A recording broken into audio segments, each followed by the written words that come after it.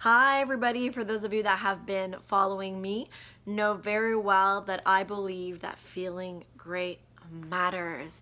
And if not even saying feeling absolutely fantastic in your skin, so that then you can feel better in your relationships and also in your family.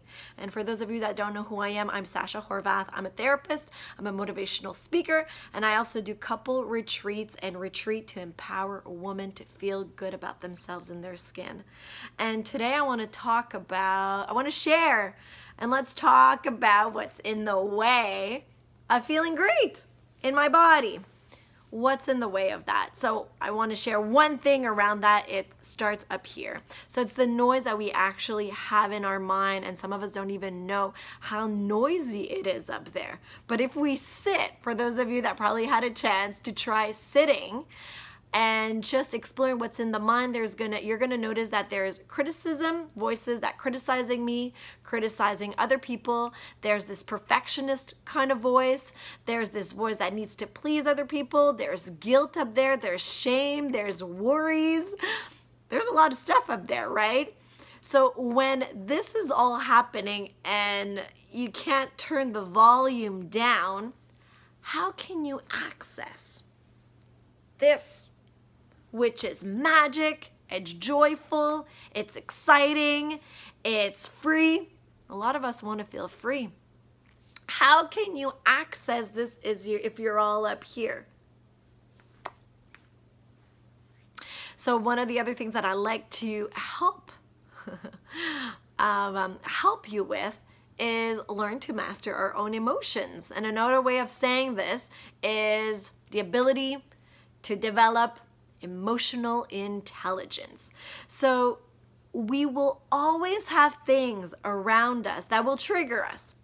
That's part of growth. That's part of learning. That's part of becoming an adult. A mature adult doesn't react. Get that? So how many of us are mature adults if you're seeing a lot of people react around you? A mature adult has learned to respond, not react. Has the ability to feel the punch that is coming their way and respond intelligently. Imagine what kind of world we would be living in if more of our employees would know how to become more emotionally intelligent, or how we would be as a mom or father in our family. If we could learn to feel, to master emotion, and to respond versus reaction, there would be for sure less conflict, and we'd be more in line with our integrity, with our self-respect, with our honor towards ourselves. So even though anyone puts you down in any way, we are responsible for our reaction. And when I say this, I'm not suggesting in any way that we zip up and we don't say anything and we kind of go with our head down. No, there's a natural place between and a more neutral place between being a bully and putting someone down, or getting walked on and being more of a victim mode. There is a middle ground, which is very, very empowering. It's very aligned and connected with your own self, but you respond versus react. So important. We respond versus reacting.